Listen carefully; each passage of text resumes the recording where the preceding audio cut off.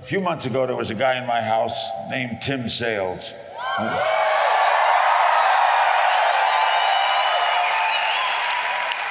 And I spoke with Tim through his interpreter. We had a wonderful conversation. And we talked a lot about a lot of things, and I got fascinated with this whole MLM industry. So I thought if you'd have me here, I'll talk to him all about it. So, ladies and gentlemen, Tim Sales, come on up.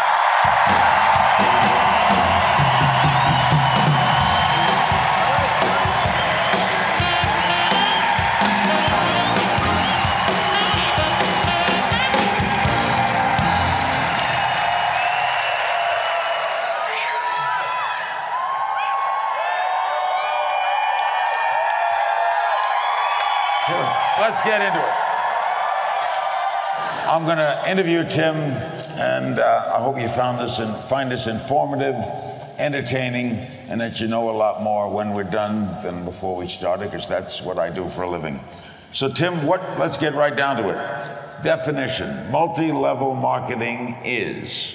You have to understand what category it sits inside of. If you and I came up and we had coffee cups to sell, we have to figure out how to sell it. Where do we get it out there? We could go to a store, we could go on the internet, we could go direct mail, we could go infomercials, we can go direct sales.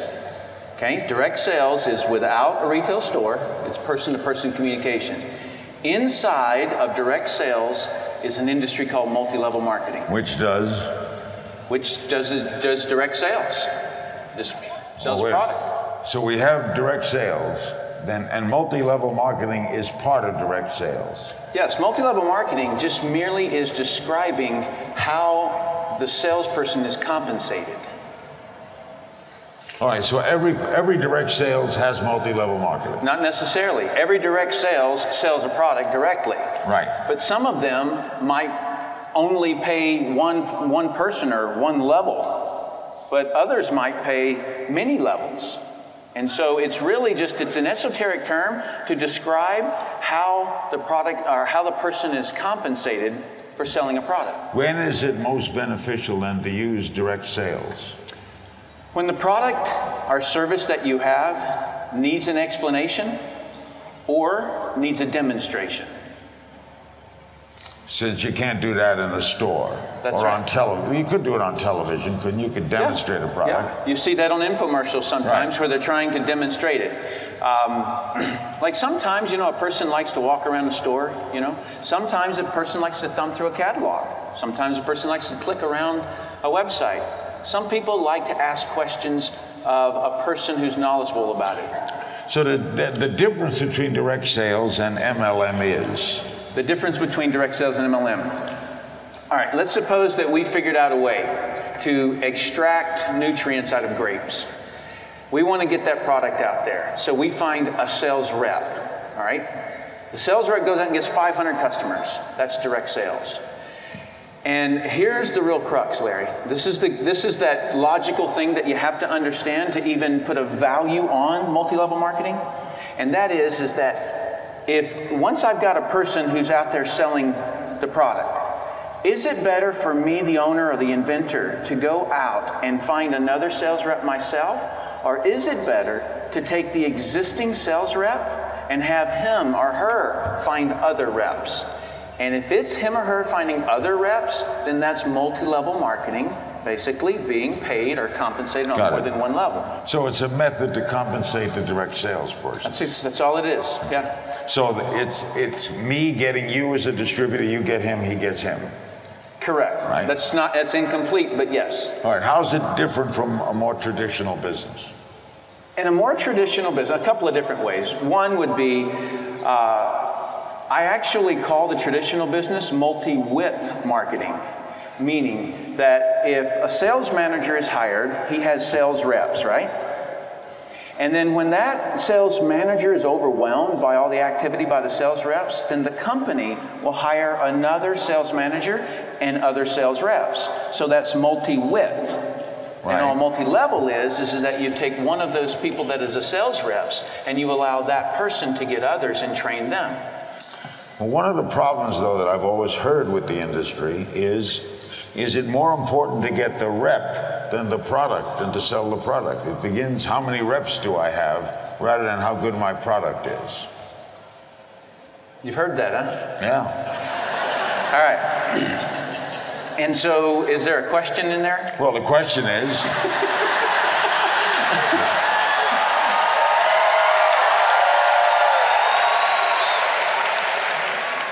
You'll never be back. No, I'm veering off here. The question is, I'm more likely to say, boy, I have 7,000 distributors, then this is a great product. My money comes from my distributors, and I forget my product. Okay. The question is, can that happen? Yes, it can. And it's an area that I feel as though needs some correction. I want to show you a diagram real quick, just so that you can kind of see my view.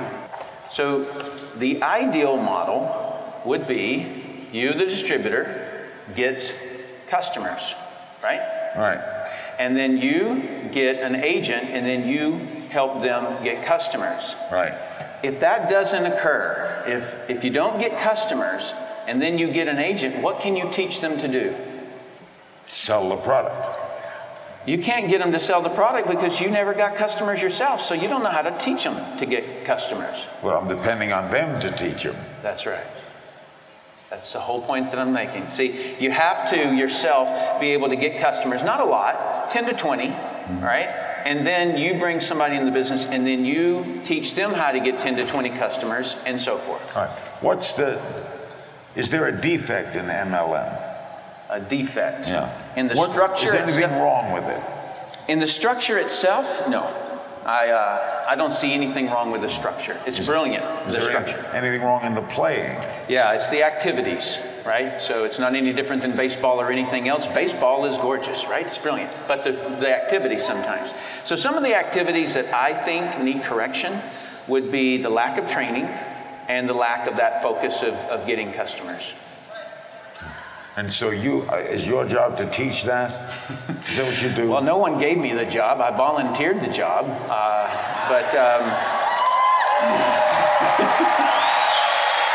Well, you went from looking for underwater bombs, right? That's what you used to do. Yes, sir. Now, I would imagine not many Navy SEALs or underwater bomb demolition experts want to sell products or deal in this kind of industry. How did you get into this? I wanted more. You know, like in my, when I would, there was a buddy of mine named Randy, and he and I used to drive around when we lived in Fort Lauderdale. We were stationed there. And we would drive around in the boats, and we would see these big houses, and I used to think, you know, how do you get that? You know, how do you become that? So I wanted more, and I answered an ad in the newspaper and said, you know, gosh, I think I can do this. Why not? I can do some other things that I didn't think I could do. Why not? So for me, it was just stepping out and doing something different. What changes would you like to see in the MLM business? I'd like to go back so that I can explain that. I want to go back to this getting customer thing, because there's a particular area that if I zone you in on, you'll understand what I need to change, okay? Because I am connected to so many companies, hundreds of companies and hundreds of different leaders, I see from my perspective that it's really falling into three categories. And the way I'll label the categories is ratios of customers to distributors, all right? Ratio. So one way is what I call the 80-20 rule, and that is that the focus is 80% on getting customers, 20% on getting distributors. And those are like the party plan types of companies. The media loves them, everything's great with them. The second group of people are the 50-50, and that is they get 50% of their time is focused on getting customers, and 50% of their time is focused on getting distributors. Builds a solid business, media doesn't have a problem with them. Now this third part, and that is the 20-80 rule, and that is that only 20% of their time or less is focused on getting customers, and 80% is on getting distributors. And this is where people think, oh, that's a scam. That's a bad image. Yeah. Because that's the pyramid thing. That's right. I'm interested not in the product, just in you and you and you and you and you being my distributors. That's right. How do we correct that? So that's what I want to change. And number one, the way that we need to change that is proper training, proper publicity, because if even within this room here, Larry, you're going to have some of these people who are doing the 80-20. In other words, they don't even know about sponsoring other people. They just love the product, right? And then there's other people, there they are, right? And then there's other people who have more of a focus on the business side of it, and so that's what they do. Right? So sometimes a company can be divided in its methods. Okay. All right, now I want to tell you something. The 20-80 rule, all right, the 20% focus, it's not illegal. Even though it might drum up in your mind something of a pyramid scheme, this is a letter from the Federal Trade Commission, okay? And it specifically says the amount of internal consumption. All right, so that means that each one of these people, they bring somebody in the business and they're consuming the product only and finding others to consume the product only. Okay. The amount of internal consumption in any multi-level compensation business does not determine whether or not the FTC will consider the plan a pyramid scheme. Okay, so it's not illegal, but it is unconventional.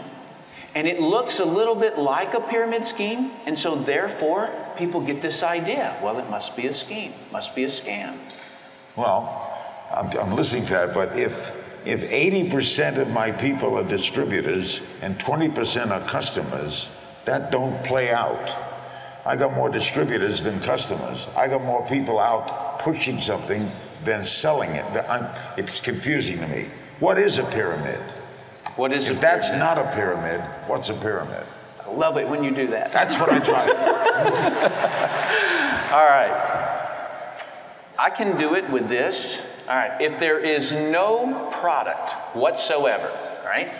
Let me just put this. No product. No product. All right. So there was a pyramid back in the late 1970s, 80s. It was called the airplane game. And what it was, I'm going to draw this one, is that you got two people, and when you got two people in the business, and I'm going to tell you what you're going to do with them, but just a second. When you get two people, you were called a co-pilot. All right? Now, what did you ask the two people to do? You asked them to invest $1,500 each. All right? So they invest $1,500. And you invested $1,500. Now, why did you invest it? Right to play the game. Okay. When you helped them each get two, then that was called crew. And then when you helped them each get two, that was called passenger. And you were then promoted to pilot, and you got $10,000 in cash paid to you for an investment of $1,500. That's a letter. That's the old... It's a pyramid scheme. That is the definition of a pyramid scheme. There's no product. There is no product. This right here, if you multiply this out, $1,500 times, and there's 8 people here, times 8 comes out to be about $12,000. That means that $2,000 went up the line to the administrator of the scheme, and $10,000 was paid off here, and that's the scheme. In other words, there's no product, Larry. So eventually there'll be one guy left in the country. Maybe. Or all of a sudden the FTC comes in, shuts it down, and then all of that money immediately goes lost. Bernie Madoff. That was a scheme, right? That was a Ponzi scheme. Like that's different than this, but it is a scheme. And we sometimes get looked at that way by someone who really doesn't understand. All right, let me explain a Ponzi scheme so that it doesn't happen to you. But it did. I was Madoff. That's generally known. I was Madoff. You were Madoff, meaning that you gave Madoff money. Mm-hmm. And he gave me back a lot of money along the way. So while at the end I lost some, but along the way I got back, because to successfully do a Ponzi scheme, you have to pay people back when they ask for it. That's the magician's act. That you have to do. In other words, the magician's act is that you make it look authentic, meaning that people of your credibility can ask for their money back and they get it. But you didn't ask for all of it. No. All right, here's a Ponzi scheme. Here's a Ponzi scheme. People going into the administrator, all right? So this is the administrator, all right? And people coming out. As long as you have more people coming in to the system, so, you know, this person puts in $1 million, this person puts in, and this person wants $1 million, as long as you've got more going in than coming out. This is known as the pipe. If you've got more people going in the pipe than coming out of the pipe, you're fine. But as soon as too many of these people ask for their money back, that's when the administrator realizes he can't cover it. Wait a minute, you told me this. That sounds like a bank.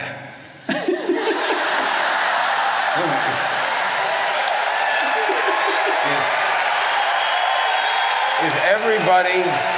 Why do you think the printing press is running wide open in the United States right now? If every depositor in the bank wanted their money back tomorrow, the bank is a Ponzi, right? You don't have it because it's taken in more than it's given out. That's exactly right.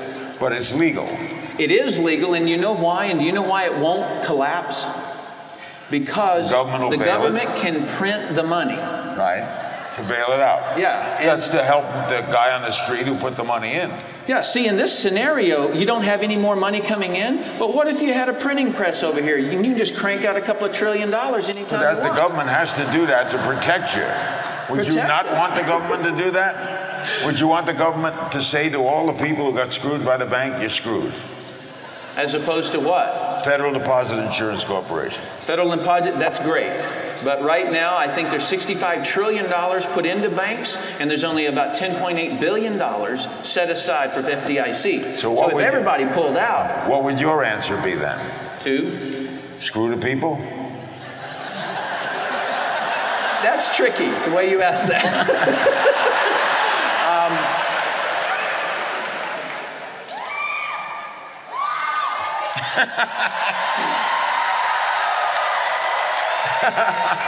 You think it's funny.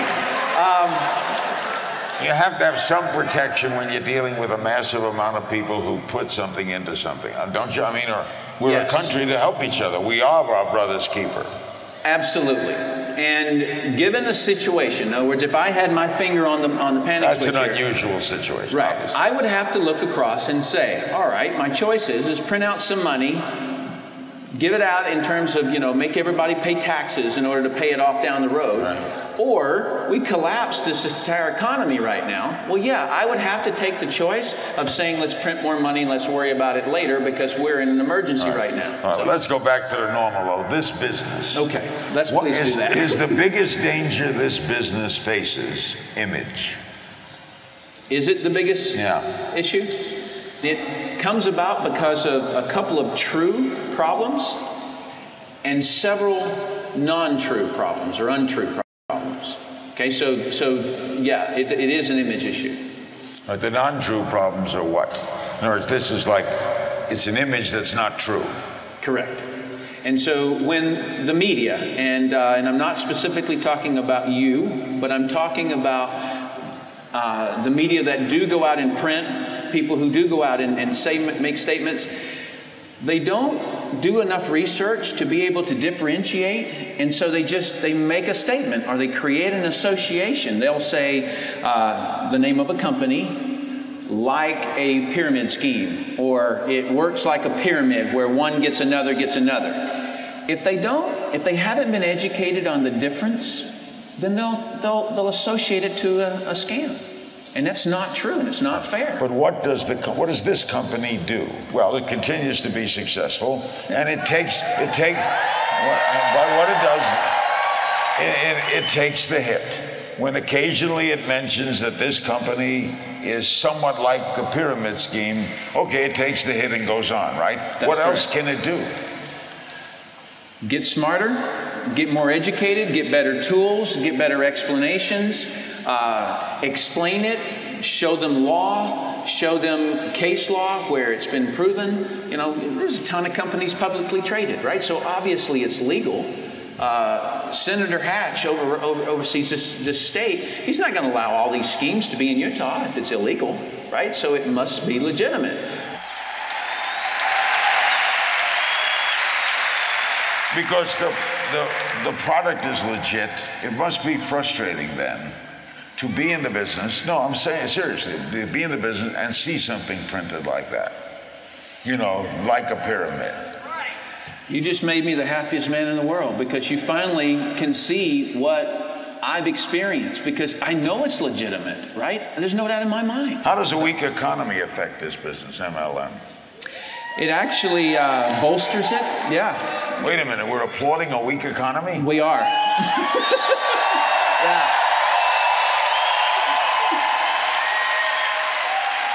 More people out of work. Yes. Recession. Yahoo. Explain that. All right, I will. This better be good. This is an Associated Press survey. The average CEO in 2006 made $10 million a year. The average worker for those companies made $29,000 a year. Okay? So during a bad economy, they lay off these workers, right? That's forced entrepreneurship oftentimes, meaning that now the person says, well, what else am I going to do? If I go down and put in my resume at this company, there's 15 other guys sitting right in front of me. How do I get a job? And so they become a little more focused. They become a little more resourceful. And then they want to own their own business. And that's all these people are in business for themselves. Every one of them, they're all in business for themselves.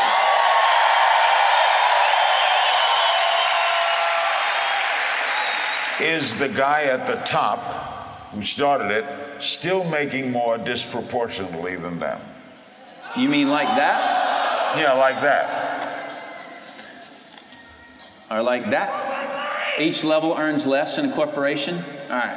Let me explain the way it works in this industry. If I'm on the top, as you called it, how did I get there? You started it. Did I start it? Well, I assume you started it. Okay, I started a company that was 5 years old. I started in a company that was 5 years old, right? Mm-hmm. Okay.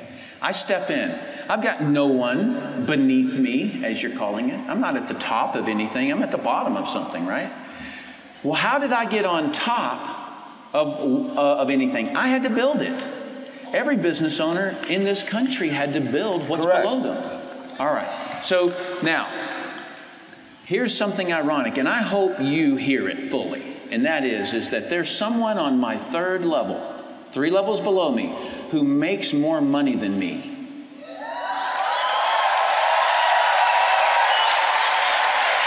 That's true? That's completely true. Because there's no auto worker making more than the head of GM.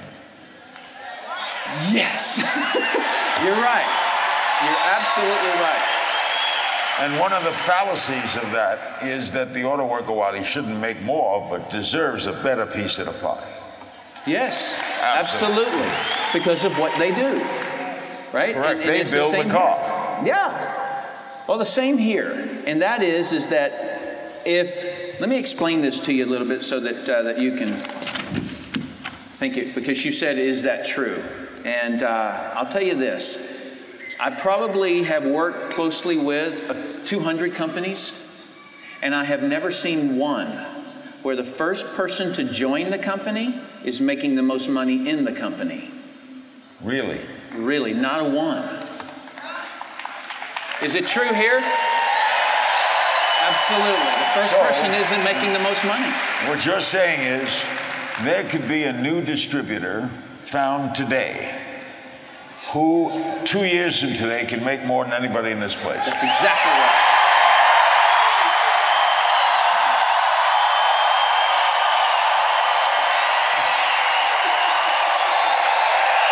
That's a good point. Yeah. That's so, obviously, when you explain it that way, it's legit. It is legit. If I want to work harder, I can do better. And let me tell you why. It's what I put into it. That's exactly right. Let me tell you why. Because and there's 2 different compensations, and I don't want you to get confused by it, so I'm going to make it real simple. You get paid on a number of levels or of sides, okay? And so the company is basically going to say to you is that we give you a certain area, and if you build more volume, meaning sell more products, inside that area, you'll make more money than the person that brought you in. So everyone gets the fair shot. I got it. Well put. The most important thing still, though, is the product better be good, right? You betcha. Because a sharp distributor, a sharp salesman, as we all know, can sell an inferior product through their own ability. That's right. The product has to be good. That's right. Because you don't get repeat sales. But the problem is that this room is not filled full of slick salespeople. Yeah, do you have to be a good salesman? Yeah, they're not slick salespeople.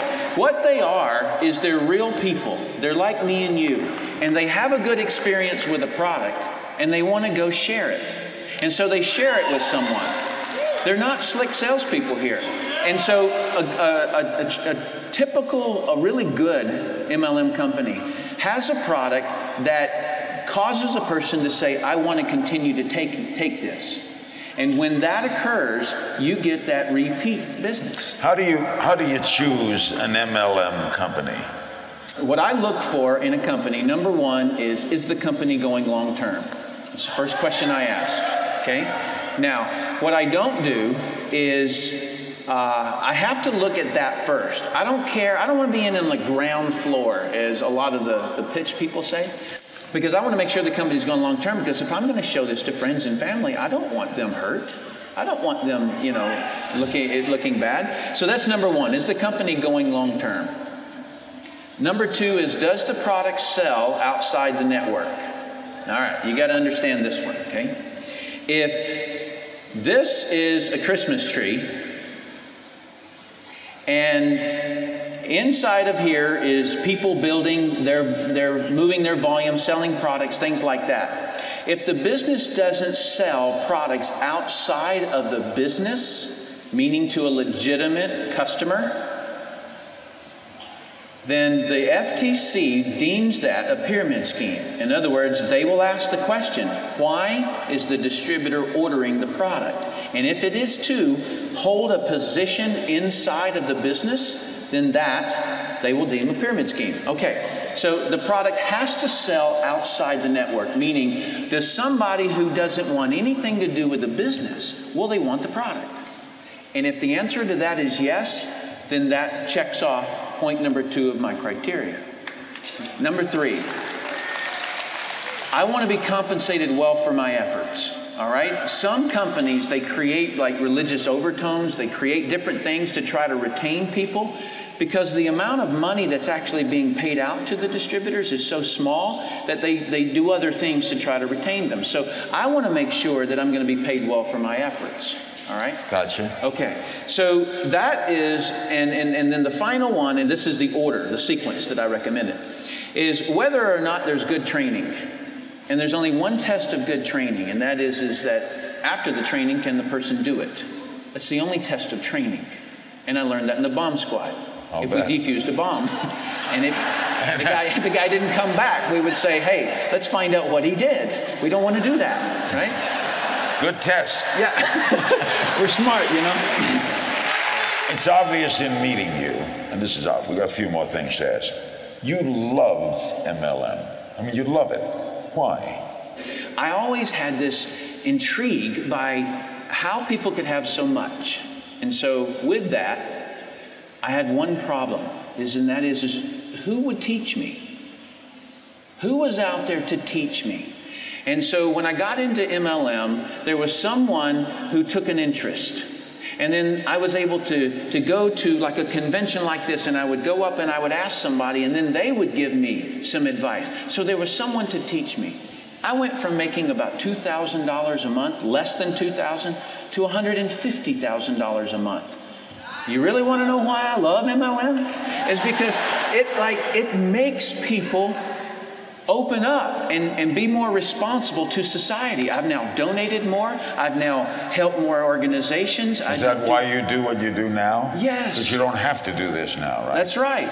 Yeah, I want to be the ambassador that like there's not a public relations firm, right? Do you realize that this industry operates out there, and there's not a public relations firm that's going to help, because we're all the public relations firm. Yeah. And so I have to get in and train each person and help that person understand that they can't make product claims, that they can't make income claims, that they've got to be first class, they've got to be professional. And if they do, we are the greatest public relations group in the world. So that's what I do.